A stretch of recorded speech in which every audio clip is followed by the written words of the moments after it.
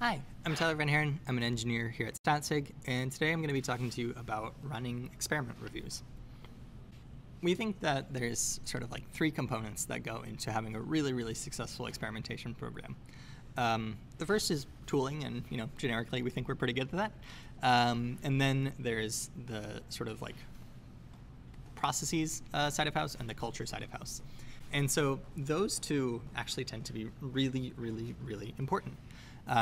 There's a lot of sort of like academic things that go into experimentation, where especially if you're like a large company, you might spend a lot of time thinking about like, hey, like should we be applying these adjustments to our results? How do we, make it so that like this aspect of our metrics are like more reliable? But all of that sort of goes out the window if people across the company are just shipping things without considering any of them. And so building the muscle to like have everyone across your company like sort of understand experiment results, think about them, talk about them, is really like one of the hardest parts of like running successful experimentation programs.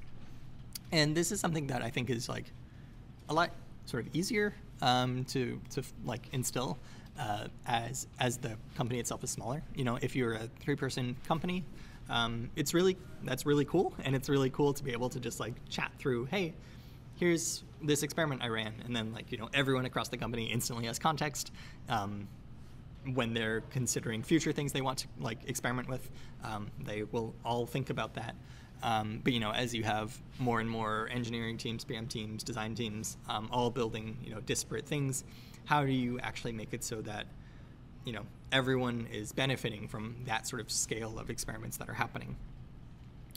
And so one thing that's important or useful to consider going into it is just that like we have biases, and sort of that's why these like sort of objective approaches exist. And the first one is that like we like to ship things that we built.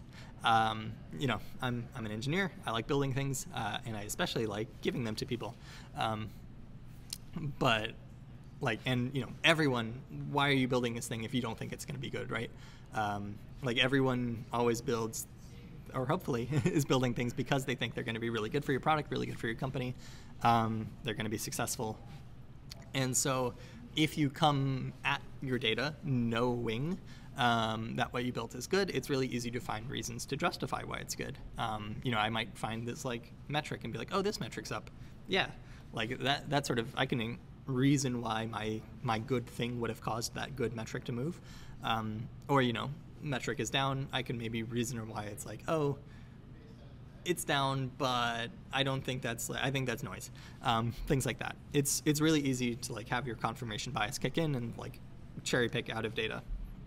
And so that's why, in general, like having hypotheses up front is important, where it's like, hey, I have this metric that I think I'm going to move with this experiment. Actually, then showing that you moved it after you said you would up front is really powerful. And in general, that's like sort of why the scientific method exists, right? Is like to have this sort of structure around like, hey, we're going to come up with some hypothesis first, then we're going to design an experiment, and then we're going to observe the results and sort of draw conclusions from it. And so the question then is sort of like, how do we scale that culture? Again, thinking through what that looks like at various like sort of scales of company, right? I think it's still really useful for like 10-person companies to have that sort of forum where they can share out results in like a sort of structured way, but it becomes like immensely more important the larger the company is. And so that sort of like large company culture scaling problem is not something that is unique to experimentation or experiment reviews.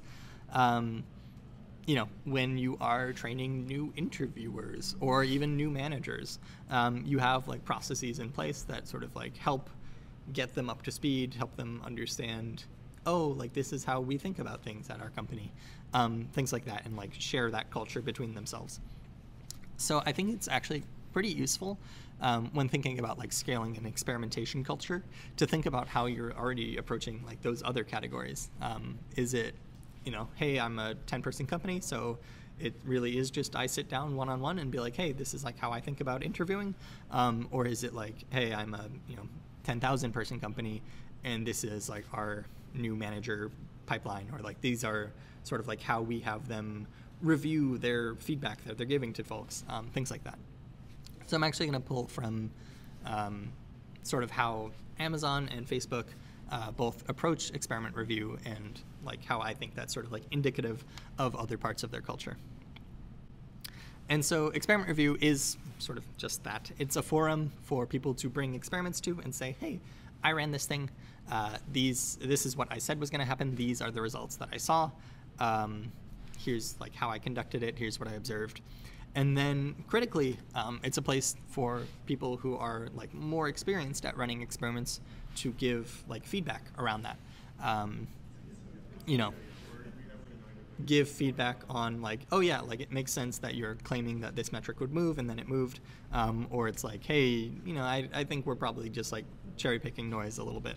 The other useful thing there is like just bringing up metrics that might have been missed.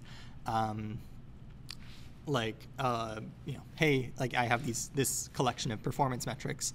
Can we make sure that we aren't like hurting these performance metrics, even though it wasn't like something that you explicitly called out like when you were setting up the experiment? When there are things where it's like, oh, we hurt this metric by this much and we improved this metric by this much, how do we think about that trade-off, right? Like Statsig as a platform doesn't have a mechanism to be like, oh, a 1% performance reduction is equal to a 3% increase in revenue, right? Like you could spend years and years, I think, trying to develop the perfect formula that accurately captures all of your possible metric movements. But it's a lot easier to just have like, hey, here are people who have run experiments at the company before. They have thought about these trade-offs, like with sort of their powerful human brains, and can give feedback on like, I don't think we can ship this thing because it hurts this thing, even though you have this like good win, or given how big this win is, maybe we can afford to ship this experiment, and then we'll just also have to work on performance after the fact, things like that. The other really important part of experiment review is just like thinking sort of at a user level. If this behavior is like the right thing to do, like does this make sense for what we're trying to drive? Are we like increasing this like really low calorie thing, and we might get some like short-term wins out of it, but like we think long-term it's not the right answer. Things like that. Again, it's like you need sort of that human touch of people who have been around your company, who know your metrics sort of inside and out. So that can be really experienced engineers, really experienced PMs, really like veteran data scientists. All of them are like people who like it's good to get opinions from, especially as like folks are newer to the team, newer to running experiments, things like that. And they can also call out things like, hey, like I think there's going to be a really strong novelty effect here. Like, can we check this chart? Things like that. It is sort of just like giving teams a sort of a structured way that really scales across them to think about like when we run experiments, let's make sure that we care about these things. And the other cool thing or really the coolest thing to me about experiment review is just like the opportunity to share out learnings. So I got my career started at Facebook. And so as like a brand new out of college engineer, I knew very little about like product building, right? So just attending these experiment reviews was like a really effective way to be like, okay, cool. Like here are things that people were running. Here's like the changes in, metrics that they were seeing as a result of them. Here's how they were thinking about those metrics. It's just really, really good experience to sort of like supercharge like that, like product-y muscle in folks. And that includes experiments that don't ship, right? I think like that can be like sort of a dangerous thing that happens at companies where it's like, cool, like celebrate wins for sure. If you improve revenue, like that's great. But make sure that like people aren't like squirreling away or hiding away experiments that don't work. The reason is like everyone I think, comes to the table with reasonable ideas about what's going to work. So, you know, when one of these experiments doesn't work, it's not like why would we have ever thought that would work and it didn't work? It's probably like a reasonable thing to have thought would work that just didn't line up with user behavior for some reason, or, you know, maybe ran into like this performance trade-off and things like that. So given that it's a reasonable thing to have thought would work, more people are probably also thinking similar lines might be interesting or useful. So actually hearing about, hey, this is why this thing didn't work, you know, here's like future hypotheses that we're developing on top of that for like future experiments that we think can address this part of it. Just like getting that context of here's this thing that didn't work, here's why we think it didn't work, and here's like how we think it could work, like sort of lets you skip a step for everyone else, right? They don't have to try and fail that first time. They get to sort of just like reap those rewards. And so let's chat through how a few companies go about running it. Amazon, I think, has a sort of very like centralized approach where they have like this web lab quote unquote bar raiser program. This is very like taken from their interviewing program, where, you know, on every loop they want to make sure that like for all of their loops, it tends to be sort of localized to the team that you're interviewing with, right? So some cloud team, you're going to get a bunch of cloud interviewers, things like that. But they want to make sure that they're always inserting into those like more localized loops someone with sort of broader experience running interviews, who can chime in and be like, hey, like I have this feedback around the questions we're asking, like process-wise, I think like this thing should be changed, things like that. Just like sort of standardizing out that experience, and like it's a program where like you sort of get qualified to be one of these bar raisers by like having completed some certain number of interviews and things like that, and then you can sort of be pulled into these loops.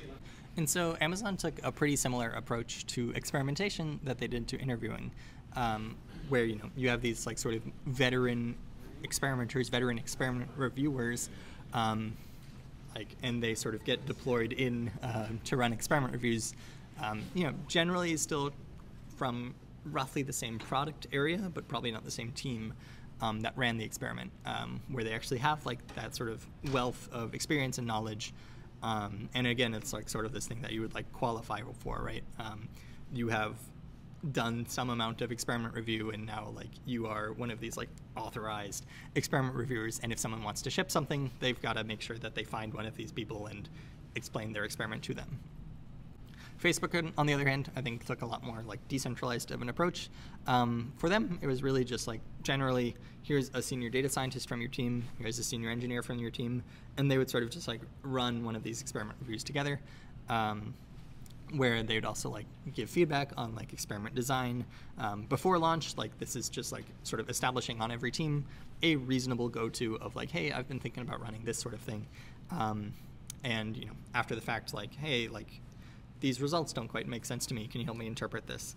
And again, it was like one of these things where you're very much encouraged to attend, even if you're not like actually presenting, here's an experiment, or like, you know, one of the sort of veteran leaders on that, where like it's just a good learning experience. And then also just having those extra people in the room, you're encouraged to ask questions about the experiment itself as well. You know, it's not really all on these like two more senior people. Everyone is encouraged to like have feedback around experiments that have been run, and like making sure that the right metrics are getting considered. And again, that's sort of how you like build that experience there. So I mentioned that like Amazon's really comes from sort of like their interviewer program. I think like our opinion is that Facebook's is really sort of inspired by like how they think about managers actually, where they have like PSC cycles where managers will fill out their feedback for their reports, but then they don't just give it to them.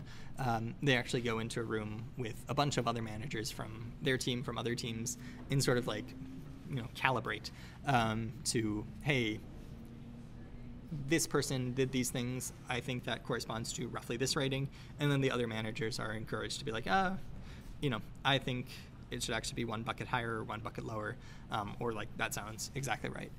So it's, again, it's similar sort of forum where it's just like everyone can come with their experiment and be like, hey, I ran this experiment, these are my results, this is what I think, and then other people across the company or across the team are encouraged to be like, oh, are you considering this thing? Things like that.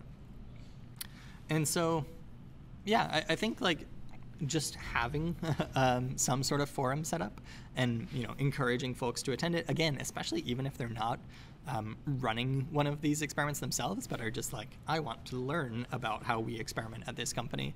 I think it's a really, really useful ritual. I think it's probably one of the most effective things you can do to get people across your company, you know, thinking about experiments, running effective experiments. And yeah, like sort of what flavor of that in terms of like, here's like this more centralized approach, here's this more decentralized approach. I think that's something that will vary a lot company to company. But just like thinking about how that adapts to your company, I think is really, really effective for building that experimentation muscle across your company. Thanks. That's all I got.